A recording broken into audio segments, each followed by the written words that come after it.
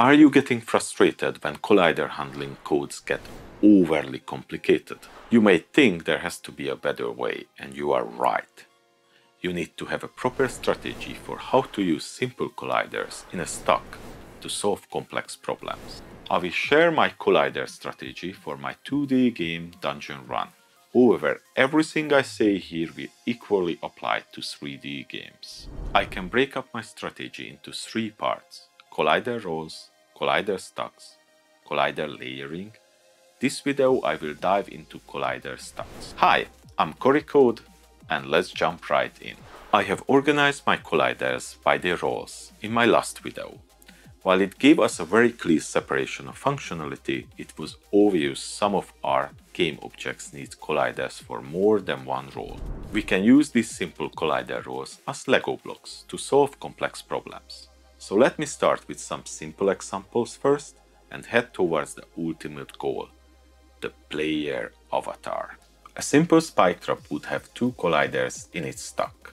An immovable object collider for the ground to stop the player falling through, and the damage collider for the spikes to cause damage. A moving trap would constructed from a movable object as the arm of the trap, which blocks the player to skip the trap, and the damage collider for the blade to cause damage. They share a kinetic rigid body as the trap is moved by a script. But I place the trigger on a child game object, so I can control its interactions separately. More on that later. The player in the game would have movable object colliders controlled by physics. I use 2 colliders for the body. So removing the top one, I can simulate crouching or rolling. They are on the root of the player game object. I got a third movable object collider to propel the player upwards to simulate climbing edges.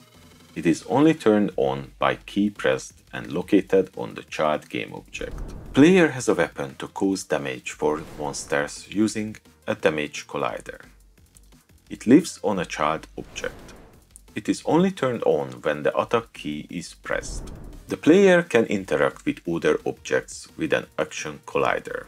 It also lives on the child object, and it's only turned on when the player presses a key.